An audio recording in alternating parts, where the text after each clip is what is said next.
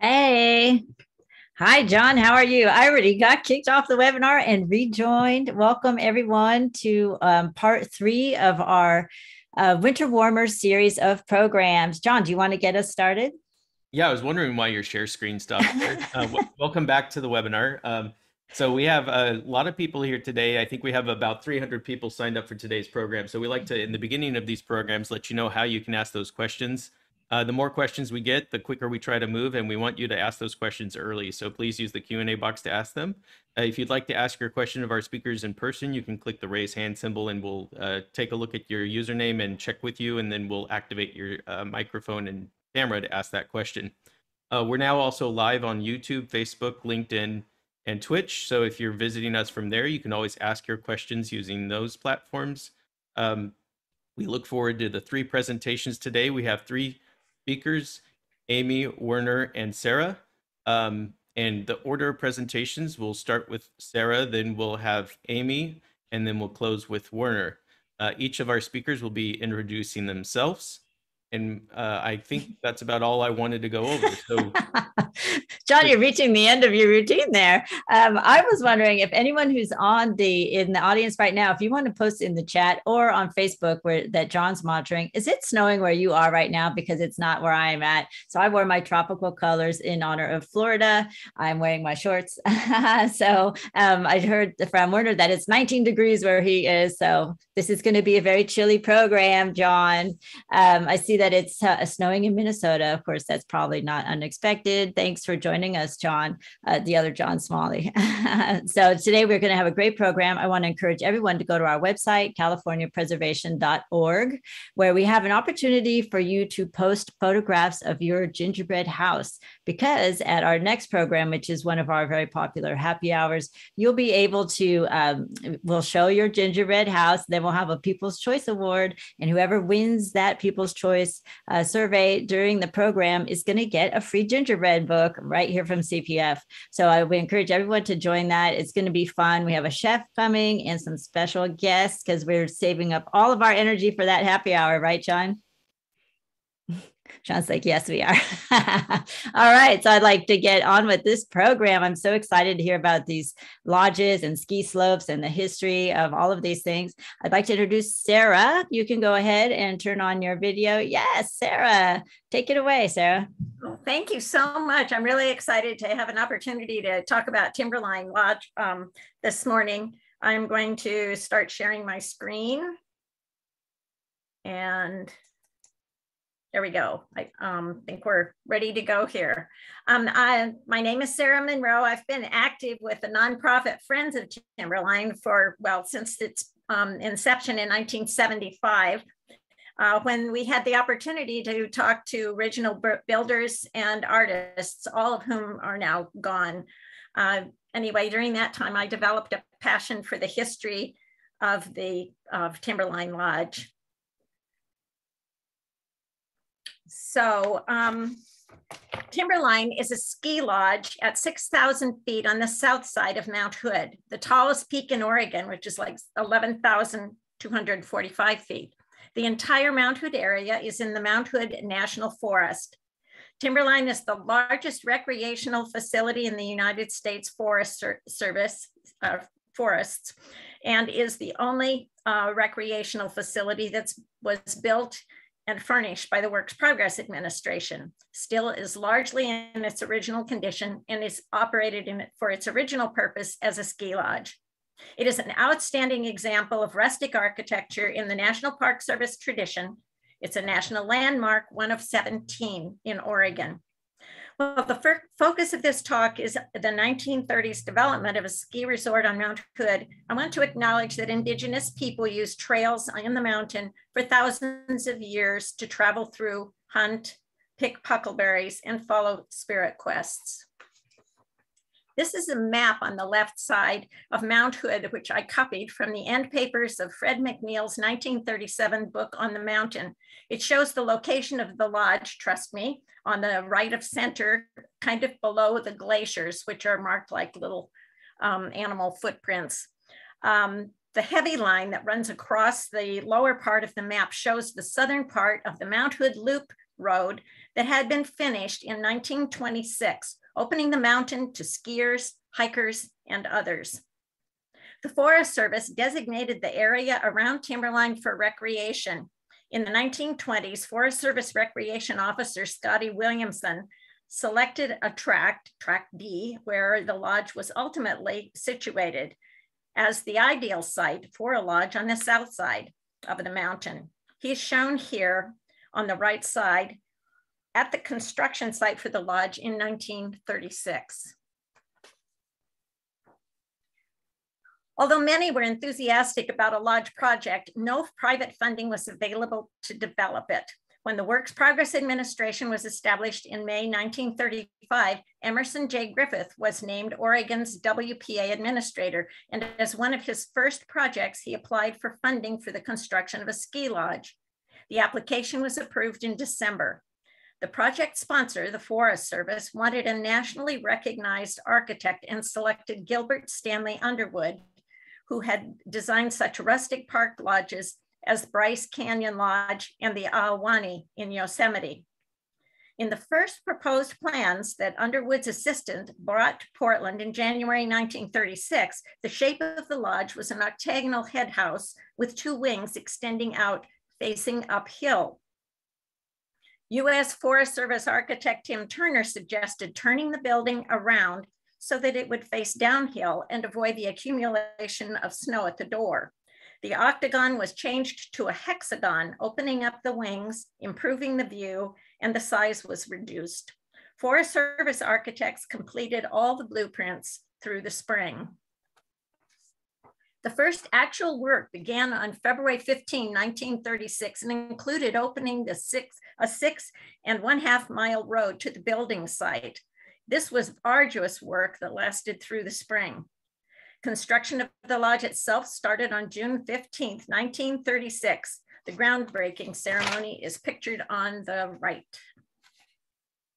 Skiers had been hiking up the south side of Mount Hood for years, but increased accessibility in the late 1920s gave rise to such groups as the Portland Winter Sports Association, which began to plan ski competitions in the government camp area below the lodge site in the mid-1930s.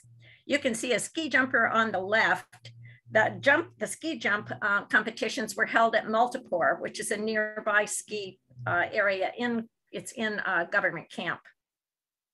A ski race at the lodge was scheduled for the day of groundbreaking, that June 1936 day.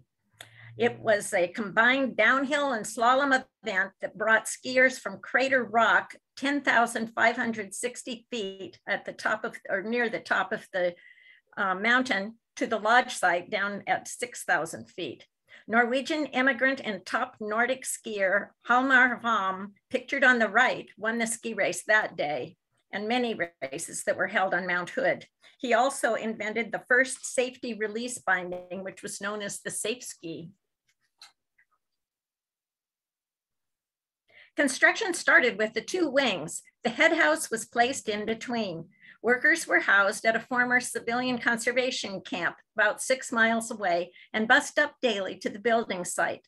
The workers' wages ranged between 55 cents per hour for unskilled and 90 cents per hour for skilled work, but they all paid $1 per day for room and board.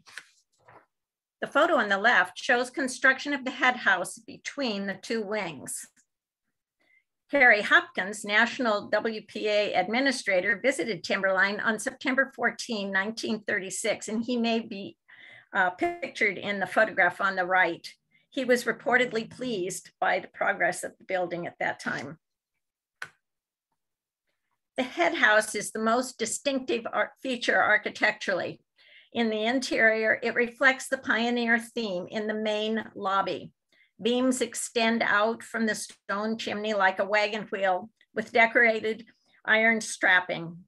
The mezzanine railing and the post and rail on the floor of the main lobby resemble corrals. Lamp bases look like branding irons, and light fixtures in the mezzanine alcoves mimic pioneer lanterns. Hanging chandeliers and hexagonal oak coffee tables repeat the shape of the hexagonal head house. Stonemasons worked on the 500-ton stone chimney and exterior facing using stone collected locally.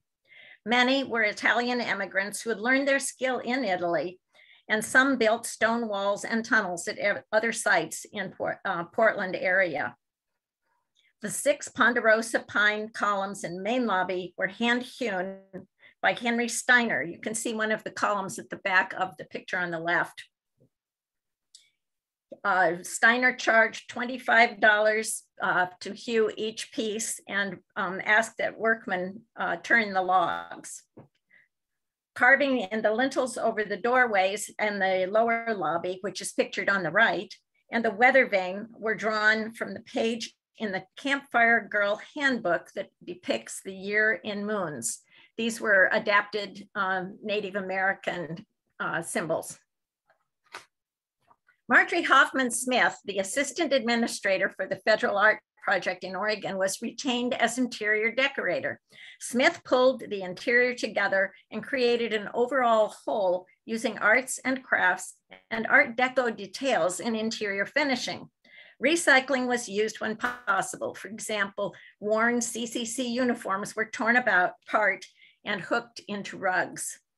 Smith developed 28 designs for 61 guest rooms based on Native flowers, and fauna. The rooms illustrated here depict the Solomon Seal flora design and the forest and stream theme. The textiles were created by the Women's and Professional Project under the WPA in the Elks Temple in Portland, where women sewed applique draperies for main lobby and guest room areas, hooked 119 rugs for floors in lobbies and the guest rooms, and wove 912 yards of fabric for draperies in the Cascade dining room and upholstery throughout. Only one member of a family could be employed on the WPA at a time, so most of the women who worked on the project were widowed or divorced, and the average age was 56.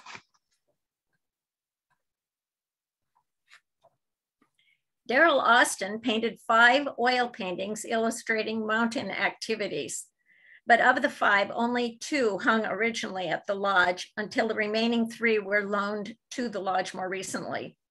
This painting on the left is the musicians. The theme of mountain activities was also used by Doug Lynch in creating carved and painted linoleum panels, which are in the original ski grill, now the Barlow Room.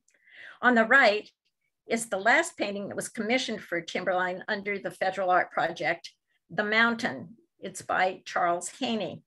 Smith had taken Haney to Timberline on July 20th of 1937 to discuss and perhaps to allow him to draw some sketches for this commissioned oil.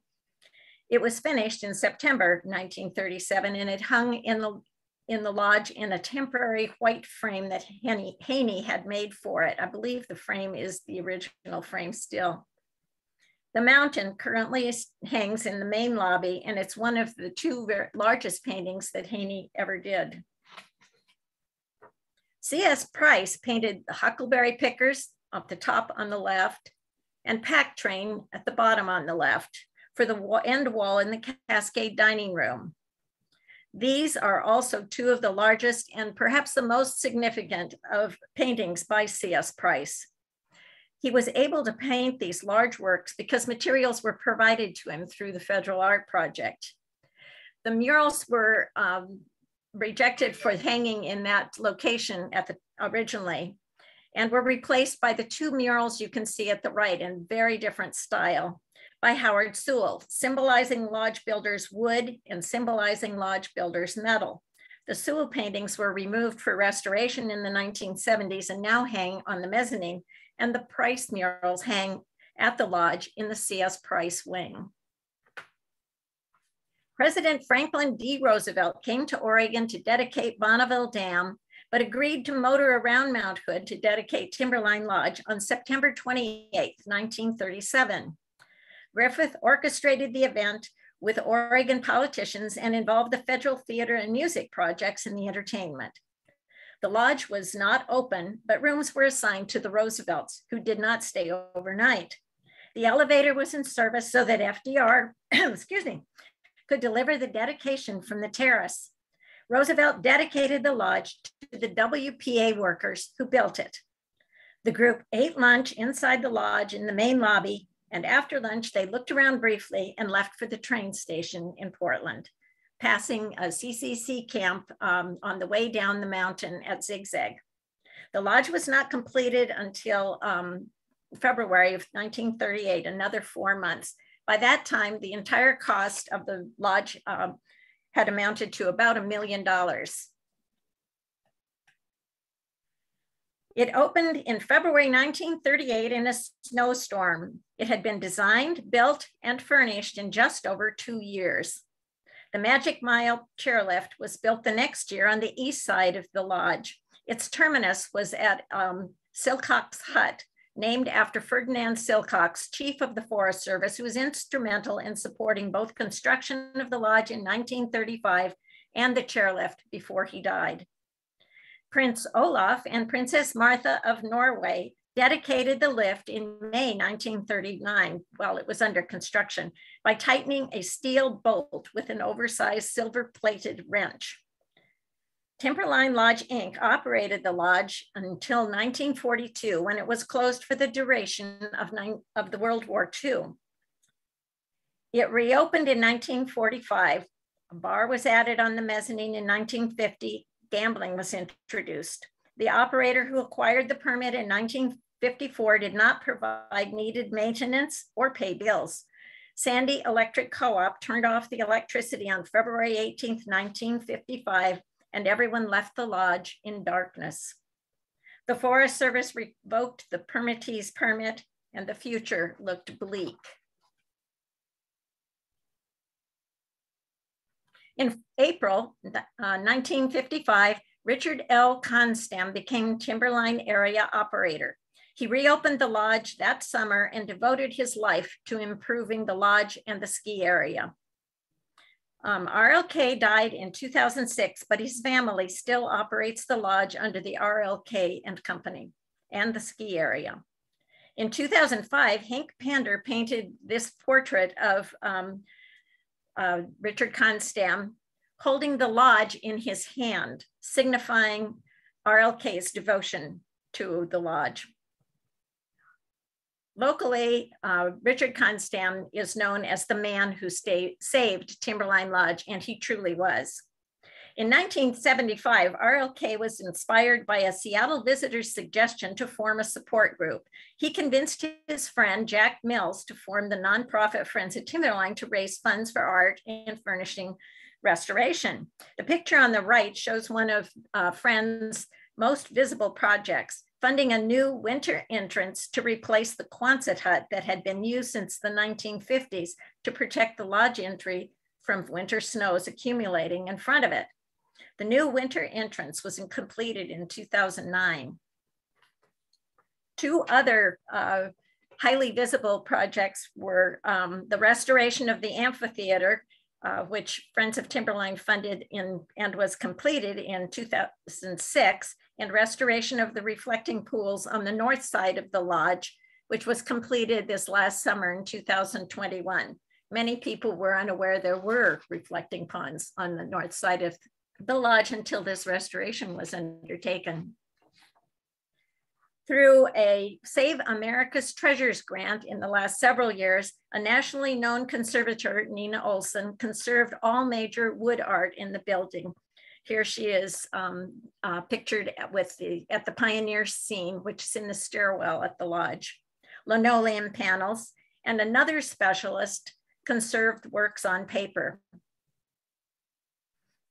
In conclusion, I just wanted to mention that I have written a history of the lodge that was published in 2009 and just reissued this last year.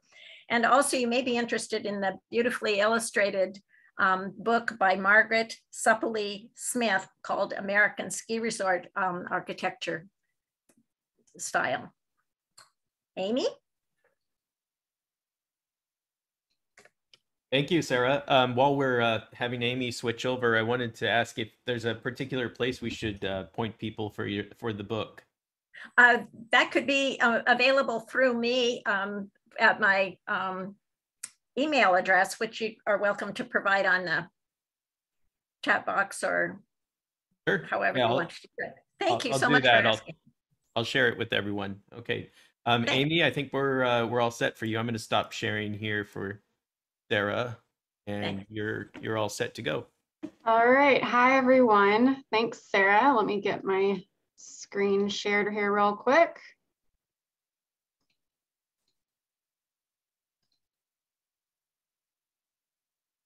All right.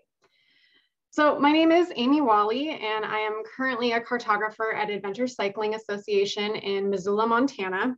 But 6 years ago, I was a graduate student in the geography program at the University of Montana, and I've been invited here today to talk about my thesis, which was titled The History and Evolution of North American Ski Resort Map Style and Design.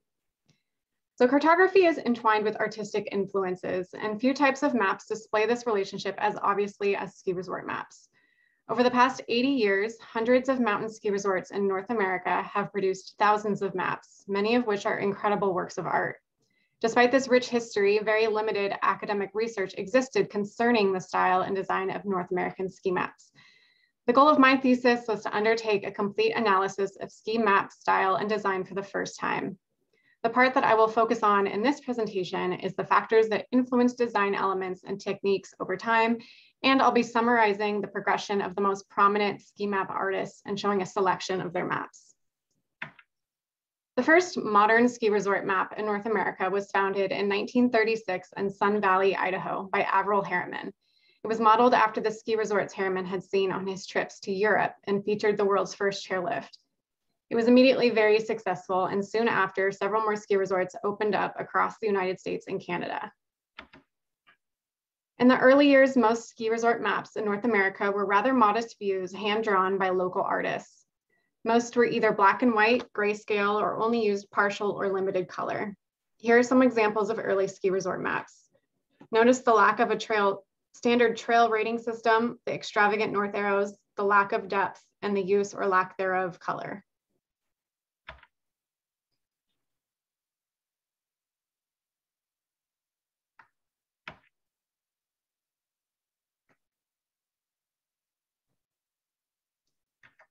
By the 1960s, skiing had become a popular wintertime activity, and to keep up with the demand, ski resorts were building at a record pace. In the 10 years between 1956 and 1966, a total of 1,000 new chairlifts were constructed at an average of 50 new resorts each year. By 1966, there were 662 resorts in North America. The new resorts featured state-of-the-art technology, including faster chairlifts, snow grooming machines, and snowmaking equipment, which helped guarantee a good ski experience, but came with a cost.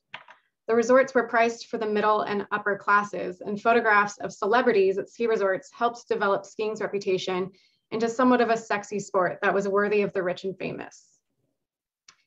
This increase in competition led to a demand for more elaborate maps that would impress potential customers. Hal Shelton responded to this demand and became one of the earliest artists in North America to make ski resort mapping his career. Born in California in 1916, Shelton spent his early career working as a cartographer for the US Geological Survey and is known for his innovative ideas regarding natural color maps and contour shading. By the early 1960s, Shelton was an established cartographer living in Colorado at the epicenter of the ski resort construction frenzy. Shelton's professional training in cartography, user-friendly mapping techniques, and ideal location in Colorado provided him with the perfect credentials to create impressive maps for the new resorts.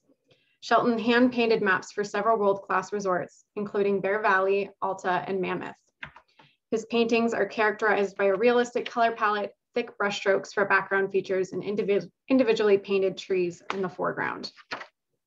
Shelton's work was well received, and he dominated the ski mapping industry in the Western United States for much of the 1960s and 70s. The inception of Hal Shelton's style of ski map can be traced back to the early 1930s in Austria, where a young man named Henrik Baron taught himself the art of painting. In 1934, Baron painted his first oblique viewed landscape called a panorama of a newly opened mountain road in Austria and won first prize in a competition for his efforts. His unanticipated success in the competition convinced him to pursue panorama painting, subsequently initiating a long and prosperous career. From 1934 to 1994, Braun painted over 500 panoramas, almost exclusively of mountainous areas. The majority of his panoramic maps illustrate majestic views of tourist locations and ski areas in his native Alps, but he also painted scenes in Asia, Africa, and North America. Braun's work is known for his use of vivid colors, glistening lakes, and whimsical cloud formations. Although Braun only painted one map of a ski resort in North America, Squaw Valley, California, his works went on to influence many American ski map artists after him. Today, Braun is widely recognized as the most accomplished panoramist of all time and as the father of the modern panorama map. Despite the fact that Braun did not actually invent the panorama, they've been around since the late 1700s, it is generally recognized that he perfected the style, especially of mountainous terrain, and his work continues to serve as the inspirational standard today. As the 1970s came to a close, Hal Shelton began to pursue other career interests in fine art. The shift in Shelton's career provided the circumstances for a new ski map artist to emerge into the business, and Bill Brown took the opportunity. Little is known about Brown's personal life, other than he also lived in Colorado. Brown monopolized the ski mapping industry for much of the late 70s and 80s, hand painting panoramas for dozens of resorts across the United States. During his career, he produced maps for at least 15 resorts in Colorado alone, and for many major resorts such as Keystone, Aspen, and Alpine Meadows. Brown's paintings evoke a familiar style seen in Hal Shelton's work, of which Brown presumably drew some inspiration. At times nearly indistinguishable, Brown's paintings are similarly characterized by a realistic color palette and individually painted trees.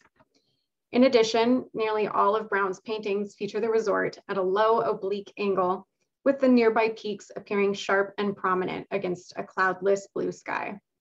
Aspen still uses Brown's original painting to this day. Murray Hay entered into the ski map industry in the early 1980s, hand painting maps for over a dozen large resorts while living and working out of Alberta, Canada. It is difficult to describe exactly what differentiates Hay's style from his colleagues, particularly that of Shelton and Brown. Perhaps the only giveaway that you are viewing a map created by Murray Hay is the actual physical location of the resort. According to my research, Hay painted maps almost exclusively for resorts located in British Columbia and Alberta. Only 3 trail maps of his are not located in British Columbia or Alberta. In the mid-1990s, advancements in computer technology began to challenge the pervasiveness of manually created ski maps. Terra Graphics, run by Peter Powers, has produced digitally constructed ski maps for several resorts in North America since the mid-1990s. The maps are created using a raster-based computer program to achieve a look that is reminiscent of the hand-painted style. The final results are well-crafted and aesthetically pleasing, yet feel slightly inorganic compared to their hand-painted counterparts.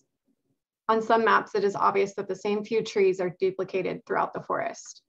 This technique lowers production time and expense at the cost of natural variation within the vegetation. VistaMap is operated in the greater New York City area by Gary Milliken. Since 1993, Milliken has produced custom digital trail map illustrations for many major ski resorts, including Vail, Alpine, and Steamboat. Milliken's artwork is unique in that the features are entirely vector-based, except for some shading on the snow itself. The result is a clean depiction of the mountain consisting of crisp lines and vividly colored polygons. The vector style of Milliken's artwork is especially apparent in the background, where the mountains are highly stylized. VistaMap is still actively producing ski maps today. Despite the dominance of computer technology in general society over the last 2 decades, hand-painted ski maps are still commonly seen today, thanks in large part to one man, James Hughes. It's hard to overstate just how prolific Hughes currently is in the industry of ski resort mapping. Here is a list from his website of all the ski resorts he's painted, a whopping 164 resorts in North America and 17 others internationally. James Hughes learned to paint in 9th grade while living in Loma, Colorado. His early career was spent working several different jobs before he finally decided to pursue painting as a viable profession at age 40. Hughes had always admired the work of Bill Brown and decided to contact him with the prospect of overflow jobs. Coincidentally, Brown's professional interests were shifting from resort painting to video production, and in 1988, he offered Hughes his first trail mapping job of Mary Jane Mountain at Winter Park Resort in Colorado. Hughes continued to accept jobs originally meant for Brown and eventually began obtaining trail map jobs of his own. Since 1988, Hughes claims to have painted over 240 ski maps. His maps have become so inescapable that they have been taken for granted as the norm. An article written in 2014 explains, his works are so familiar that when you stumble upon a trail map that's not by him, it's almost disorienting. A friend once declared, "This trail map isn't by James Hughes, so I have no idea where I am." Hughes' success in the ski mapping business is well-deserved, crediting Baron, Shelton, Brown, and Hay as his greatest artistic influences. Hughes' panoramas pay homage to his predecessor's traditional hand-painted style while adding his own personal flair. A typical ski map by Hughes features the mountain freshly powdered with a blanket of snow, each individual tree meticulously detailed and precisely placed, and vivid colors that attract the eye and lend energy to the scene. In 1997, Hughes began tinting the sky pink with alpenglow, which has become a distinctive trait seen in many of his maps. Hughes begins the map-making process by examining aerial photographs of the resort at various altitudes and angles. He then uses an airbrush to depict the sky and snow, critical for making the mountain appear blanketed in soft powder. The rest of the image is completed using a paintbrush in gouache, an opaque watercolor, which makes future changes to the trails easier. He's semi-retired in 2014, but continues to draw and paint landscapes today. Since Hughes' retirement, it is uncertain who, if anyone, will continue the hand-painted ski map tradition. With advancements in technology and to an extent climate change, it's possible that the days of elaborate hand-painted ski maps of massive ski resorts are coming to an end. If you're interested in this topic and would like to read my full thesis, you can find it here. Again, my name is Amy Wally, but my last name was Lippis in 2015 when my thesis was published. So thank you very much, and I'm happy to answer anyone's questions during the Q&A. Thank you very much, Amy. And I did paste into the chat box a link to our annual auction item, which was offered generously by Mr. James Hughes. You'll find a copy of his book on our website at the auction page at californiapreservation.org/bid. So I hate to create a bidding war here, but that's kind of our purpose at CPF, to raise money at the end of the year. So feel free to bid your friends out on this item. I think it's currently going for $120 or so. And I'm going to, Amy, I'm going to paste a link to your thesis in the chat box here in a moment so people can click on that link. So thank you very much for that presentation. We'll get back to you with questions later. So now we're going to turn it over to Mr. Werner Weiss, who will talk about a ski resort that is unbuilt by Walt Disney. So Werner, it looks like you're all sharing. I'm going to turn it right over to you. Starting it up. Okay. Hi, my name is Werner Weiss. I've been writing about Disneyland history for over 25 years and related subjects. About 10 years ago, one of those related subjects was to write about Walt Disney's Mineral King, the resort that was supposed to be built in what's now the center of Sequoia National Park, but never was. And that's what this presentation is going to be about. So first, I'm going to talk a little bit about why Walt was interested in ski resorts and why the Mineral King really was his personal vision, not just a corporate endeavor, as maybe today's Walt Disney Company would figure out what's going to make money. In this case, it was really a vision by Walt. With that, I'll go back to my notes here. In 1931, Walt took up skiing after his doctor told him he needed to get away from his studio, get some exercise, clear his mind. So he took classes in Yosemite at Badger Pass with an Austrian skiing champion, Hannes Scholl, and they hit it off. And then when Scholl was going to build his own ski resort, In the late 30s, he needed investors. He asked Walt. Walt jumped at the chance, wrote a check for $2,500, and became one of the first shareholders in what is Sugarloaf. So, and to honor Walt's support, Hannes Scholl changed the name of Hemlock Peak to Mount Disney. And as this ski map shows, the third peak over from the left is still called Mount Disney today. And the chairlift that goes up to Mount Disney was the first chairlift installed in the state of California. Let's jump forward now to 1958, when Walt went to Zermatt, Switzerland, near the Matterhorn, during the filming of the live-action film Third Man on the Mountain. Walt loved the town and the mountain, and he wanted both for himself, specifically to bring him back to California. So he built a scaled-down model of the Matterhorn as a ride at Disneyland. That opened in 1959, but the mountain village was going to have to wait a bit. Another mountain activity for Walt was in 1960, he was asked to be chairman of pageantry for the 1960 Winter Olympics in Squaw Valley near Lake Tahoe. He and his team were responsible for the opening and closing ceremonies and also some entertainment in the evenings. And everything that Walt did there was a huge hit. And Walt saw that he could entertain people in outdoors in cold weather. And he also saw, though, once again, that what was up there, Lake Tahoe, really wasn't his liking, not Squaw Valley, not the other things. He could design and build a better ski resort than any of those places around Lake Tahoe. So he hired a consultant to study sites for a ski resort.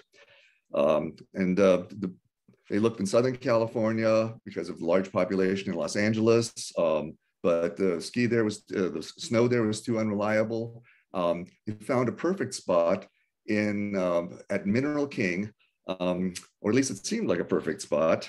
It was relatively close to Los Angeles, actually about the same distance from Los Angeles and San Francisco. It was surrounded on three sides by Sequoia National Park, but it was not part of the national park itself. So it was under the jurisdiction of the U.S. Department of Agriculture, which actually wanted to encourage uses of its land like skiing and other outdoor recreation activities. There was a road. The problem with the road was it was only partially paved. It was treacherous and only usable in months that were free from snow, which is pretty bad if you're building a ski resort, that you can't have snow on the road. And it went through a national park. So this road is going to come up again in this presentation. In a couple more things about Mineral King. In 1948, the Sierra Club had backed a plan for a ski resort at Mineral King, but the inadequate road killed the project. In 1958, Tulare County asked the state of California to put in an all-weather road. The county recognized that Mineral King had possibly the greatest potential for winter sports anywhere in the Sierra Nevada mountains. In 1965, the California legislature transferred the county road to the state highway system, and the Forest Service began to accept proposals for a ski resort. So here's the announcement in 1965, right around this time of year, where the US chose Disney to develop the resort. There had been 6 other developers wanting to build, but Disney came up with the best preliminary plan. They had 3 years to come up with a permanent plan that would then give them a permanent 30-year permit. And by the way, as far as the timing, just a month earlier is when Disney had announced buying over 27,000 acres of land in Florida for a big development there that was going to include a city of the future and a city of the past. So he was taking on quite a bit. And now he was also going to build a $35 million year-round resort with a real emphasis on year-round, because this wasn't just going to be a ski resort. This was going to bring in families for hiking and all sorts of other outdoor activities, and was going to be busy all year. In fact, was going to make most of its money in the summer. It would attract 2.5 million visitors annually, with 800,000 of them from out of state by 1976. That's when it was supposed to have its first full year of operation. The 30-year permit was contingent on the 25-mile highway being built, but surely it was going to be built because there was demand for ski resort, a good plan, 2,500 permanent jobs at stake, and what could go wrong? So here's a quote from Walt Disney about how he wanted to keep, in fact, I'll read it. When I first saw Mineral King 5 years ago, I thought it was one of the most beautiful spots I'd ever seen, and I want to keep it that way. Other people wanted to keep it that way too. For other people, it meant that this 7,900 foot valley surrounded by these incredible mountains should stay the way it was. The way it was relatively unchanged, almost natural, except on the valley floor, there were some cabins from the early 20th century and remnants of some mining operations in the in the 19th century, which is why it wasn't part of the national park to begin with, but was part of the national forest system. So what Walt envisioned in this valley was this beautiful alpine ski resort, an entire village that would feel like you were in a village in the Swiss Alps. Very different from what he saw at places like Lake Tahoe. So this is about 10 months later. He's at a press conference with Mineral King. Everything was on track. How am I doing with time? Speaking of on track, Edmund G. Pat Brown had announced, who was a governor at the time, had announced $3 million federal grant towards building a road, and he was going to come up with the rest of the money. Strong support from the governor, so it seemed certain the road was going to be built. And then less than 3 months later, we'll keep going here first. So early concept art showed this kind of 1960s architecture, which I find surprising. I almost imagine Walt looking at this and going, well, this isn't what I had in mind, but we need to release something to the press. So let's release it and let's fix it. It actually looks nice, but it's not the traditional alpine village that Walt had envisioned. And the whole approach was about preserving the natural beauty. So this quote refers to a 2,500 vehicle parking garage. Later, I've also heard it referred to as a 3,600 vehicle parking garage that would be 8 to 10 stories, would be worked into the ground so it would appear to be underground, so you wouldn't see a parking structure, and everybody in the town was going to walk or take public conveyances. And again, very different than what was in California at the time. Now, just 3 months after the press conference, Walt Disney died. And with it, though, there were still 3 Walt Disney projects that were very much alive. One was building the big resort and city in Florida. Another was Cal Arts, the art school in Valencia. And the third was to follow through on Mineral King. And the people who were running the company in Walt's absence had every intention of continuing with all 3 of those. In 1969, the plan was approved by the Forest Service. This is the plan that would open the door to the 30-year permit. You notice the architecture by this time has changed to a much more traditional Swiss-looking architecture. People walking around, again, no cars. Very nice, very picturesque. I made a list of this is kind of a combination of the 1966 initial proposals and the 1969 plan. But you can see that in addition to the large hotels, there was going to be housing for employees.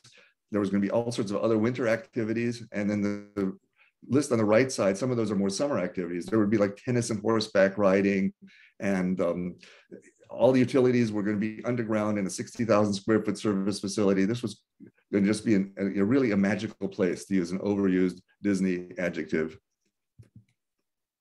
Here's another piece of concept art from 1969. Now, I do notice a parking lot in the top center of the corner. I don't know if that's the top level of the 8 to 10 story structure, but you can see in any case, it doesn't look like a hulking structure. It looks like a relatively small lot that would be an entry then into the village.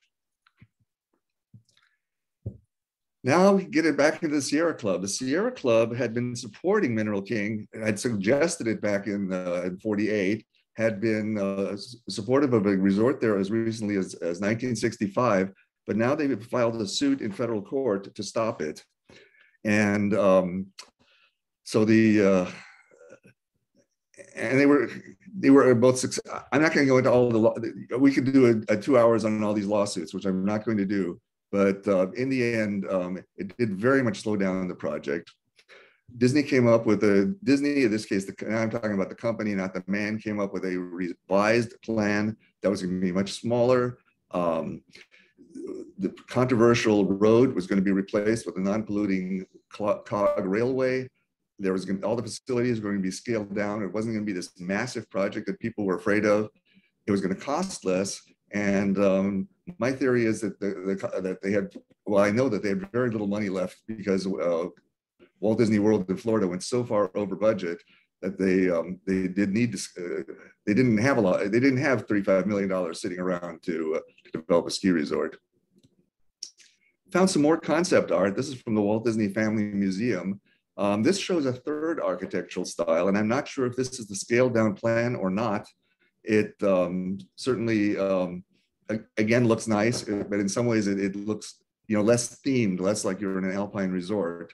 And more concept art here. This is a building not quite in the village, and I wonder if this is a place that people would ski to and hike to and be served food and drinks. Again, nice artwork. Now let's talk about why Mineral King ultimately failed. There were the lawsuits. There was the fact that you had two different government agencies with different ideas of how land should be used.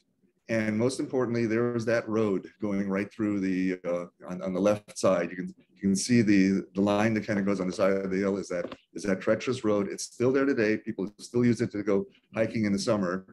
But obviously it was never turned into the highway that was envisioned for Mineral King. In the early 70s, they started working on a separate site. This is, they still wanted to do a ski resort. After all, that was Walt's vision. They still wanted it to be this lovely alpine village, but now it was going to be north of Lake Tahoe at Independence Lake. And this is the 1975 concept, and I found pictures in the annual report of the 1977 concept. Again, it looks real nice. Big advantage is that it's on a lake, which is even nicer for summer recreation. Even bigger advantages are that the Sierra Club blessed it, that it was all on private land. It didn't involve the Park Service or the Forest Service.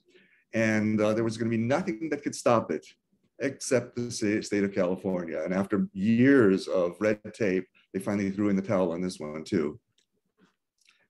In 1978, Congress moved Mineral King to the Park Service. So that peninsula that you saw going into Sequoia National Park is no longer a peninsula. It's now all contiguous, all part of the park. The legislation even said that there could be no ski facilities at all built in Mineral King, completely killing any future Mineral King plans.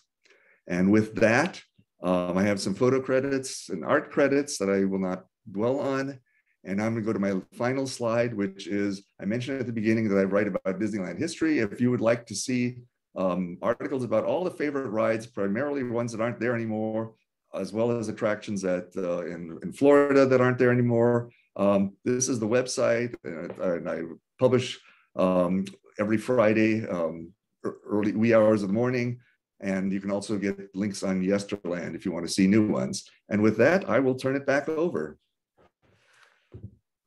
Thank you, Warner. We're going to dive right into the questions. Before we get going, I just wanted to give a shout out to Missoula, Montana, because we have, I think it's a fan group for Amy, who's joining us from YouTube, and they're all congratulating you, Amy, on your performance today. So, well, thank you. They may have some questions. I'll keep an eye on YouTube here to see if they have any questions for you. But I wanted to turn it right into the first question that I have here. There were a few that came into the chat box. And I think I'll start with a question for Amy. Jennifer is asking you, for the older hand-painted maps still in use, are these base maps onto which new trails can be marked over time as they are republished and the resorts change? Yes, so the way it works is that the artist will paint the base mountain, and then they'll pass it over to the resort, and then the resort will overlay the trails, the names, all the text is usually always overlaid by the resort itself.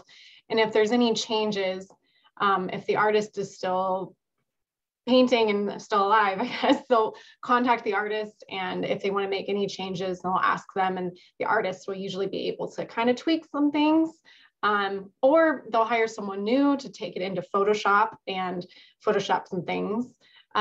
If the mountain adds new terrain, like sometimes the mountain will add the new backside or a new terrain park or something like that. Sometimes they'll put like an inset map on top of the map itself and have the artist paint in there, or hire someone to do something like that. So they are somewhat able to be manipulated after the original map is painted, but sometimes they don't have to, and they can be used for many, many years, over and over and over.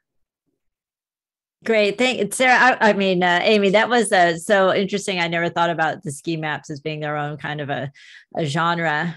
Sarah, I had a question for you. You went through this about I saw it real tiny on one of your slides, the Eleanor Roosevelt room, and then you talked about the workers who made the textiles, and you said something about the women who were doing that. Could you just review that again? Because it kind of went by sort of fast and I missed some of it. You said something about like their age. Is that what you were talking about, of the women who worked on the textiles? Yes, I was saying that they worked for their average age was 56, but they were working under one of the WPA programs, the Women's and Professional Project. And it was a WPA rule that in any family that only one person could be employed under the WPA. So these women were mostly widowed or divorced or in some way single. That's basically my age, and some of the other descriptions fit me too. So I could have worked for the WPA. I just thought that was so interesting that they visited and they didn't even stay overnight. I wanted it to be all romantic and the president stayed there. I guess they're just too busy. And I have some questions too about the movies, but I think I'm going to hand it to John. You go first. Oh, I actually have a movie question, which is directed to Werner, and maybe you do as well, Chris. But this one is about Walt Disney and his interest in alpine environments. I'm not sure if you went over it in the beginning because I was sort of multitasking there, but my understanding is that he was inspired during the filming of a Walt Disney production to create the Matterhorn. And I'm wondering if that long interest in alpine environments sort of stemmed from that one visit by Walt Disney, and why you think he was just fascinated with this type of environment. Well, he enjoyed skiing himself. And in fact, one of the early Goofy cartoons in the early 1940s shows Goofy skiing at Sugarloaf, and you can actually see the Sugarloaf sign in the background. After all, Walt was a shareholder. But yeah, I do think that Third Man in the Mountain was what influenced the Matterhorn. One story I've heard, I don't know how true it is, that he sent a postcard back to his team in California of the Matterhorn and said, "Build this, signed Walt." And they figured out, and it was probably not quite that terse, but and so they went and got pictures of from National Geographic of what the Matterhorn looked like, and designed their own 147-foot version of a mountain that was 14,700 feet in reality. So I think that was a big part of it. But he had always had this interest in cities too. There's a whole wonderful book called Walt and the Promise of a Progress City. Walt wanted Epcot to be a city, not a theme park. And so the idea of a ski village and any of these other physical environments that would be without cars was right up his alley. Werner, I have a question since we're talking about the Matterhorn. There was a basketball court inside the Matterhorn. Is that right? There's a basketball hoop that employees who worked in there could use as a break room recreation. And I don't think it's there anymore. As they remodeled it, they needed that space for something else. But I read about that. And for anybody on the webinar right now, if you were at Disneyland in the old days, you can take those little buckets and you'd go on the little ride and you'd go through the Matterhorn. When were those buckets retired? I wouldn't even know what those were called, that ride. That was in the mid-90s. It was the Skyway to Fantasyland and the Skyway to Tomorrowland, and went right through the middle of the Matterhorn, because the Matterhorn, one of the purposes of the Matterhorn was to cover up this unsightly tower that held up, in Walt's mind, that held up the buckets, because he had this big ugly tower that for the cables. Oh, the buckets were fun, but probably a good idea they retired. So, believe it or not, Chris, I'm old enough to remember. You remember the buckets? Yeah, so they were fun, but people throw stuff. But I think Chris had a question about The Shining. I don't know if you're going to ask it now. Oh, you know I did. Okay, so anybody who knows me outside of CPF knows that I am I partake in many, many horror movies repeatedly and often. So Sarah, of course, we aren't going to let you go without asking about The Shining. We've had a couple of questions. For one, like what parts of the building were used in The Shining? There's not a maze there? I'm sure a lot of people ask you, is the maze up there? But just for one, was any of the road up, so for people who aren't familiar with The Shining, it's a movie from 1980, I believe, directed by Stanley Kubrick, based on a novel written by Stephen King in 1979. See, I pay attention to these things. Anyway, so in the beginning of that movie, there's like a helicopter shot going up to the lodge. Is that the actual road used that's in The Shining? I'll have to go back and look at that. I'm not sure. I know they only used the exterior of the lodge for the movie itself, and that I think that I want to say Estes Park, and again, I haven't checked this out, in Colorado may have been used for the interior. I hope I'm not wrong on that. No, they did use part of it for the interior, yes. I'll have to visit that as well. But I will go back and look at the road. I don't know how much of the road might have been used, and as of course there is no maze outside of the lodge, such as was seen in the movie. It's an alpine environment, so it's pretty sparse in terms of what's actually growing there. You saw that in the reflecting pond image, the kind of scrubby trees and and for anyone who's interested in this history of this hotel in terms of movie, there is a lot of information about how in the movie they used the outside of the Timberline, but the actual story was inspired by Stephen King's stay at the Estes Park one. And then there's some other, the red room in the bathroom anyway, I could go on, is inspired by a building in Arizona. There's a lot of cool architectural history associated with this particular story. But I have one that's maybe more formal in architecture. Why was the orientation of the Timberline Lodge rotated to face downhill when ultimately that made the snow pile up at the front door? Actually, the reverse. It was rotated to face downhill to avoid having the snow accumulate in what would have been a V going toward the mountain. And it was because Gilbert Stanley Underwood hadn't come to see the mountain, so he didn't realize that the snowfall and drift was going to be coming downhill. So they did turn it around to face south, which actually, and changing the shape to a hexagon, opened up the wings so they had much better views. It's just that naturally through the snow, the way that the lodge was designed, it didn't protect the entry from snow accumulation anyway. And there are pictures of people skiing off of the roof when the snow accumulated. So they made a better choice by turning it around. And they did. Also locally, I might add that even though I describe the architecture as rustic, here in Oregon, it is known as Cascadian, which is kind of a local term for this type of architecture. And again, somewhat in the same vein as the Disney hopes, that desire to reproduce a European alpine ski village was definitely here. And they employed ski instructors from Switzerland. Pepe Gobble was one of the early instructors. And anyway, there was still that idea of a European chateau that I think is basic to the notion of ski resorts in America. Thank you for making that distinction, Sarah. As an Oregonian myself, I really appreciate the fact that there's now a regional style attached specifically to Oregon. But I also wanted to ask you, because I had the same curiosity, but Eric is asking, do you have any tips on the best rates or times to stay at the Timberline? At Timberline, the off season, the fall is a beautiful time to be there. September, October. Also the late spring, April, May are good times. Otherwise, the lodge normally, not during COVID, has been very heavily visited. They have about 2 million visitors per year. So it is hard to find those cheaper rates. There are these chalet rooms in the on the ground floor that share bathrooms. They don't actually share them at the room, but there's a bathroom down the hall, and those are a little less expensive as well. I might say that when the lodge was built with using Public Works project, one of the concerns was expressed in the newspaper of having a ski resort funded by a Public Works project. But of course, it's an icon now that everyone loves. And they did try to appeal to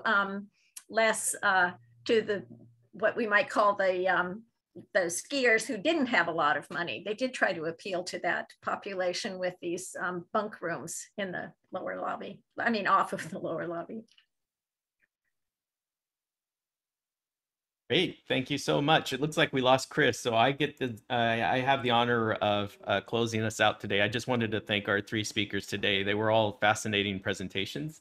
And I also pasted into the chat box a link to our auction item that's specifically related to today's program, the book by James Hughes.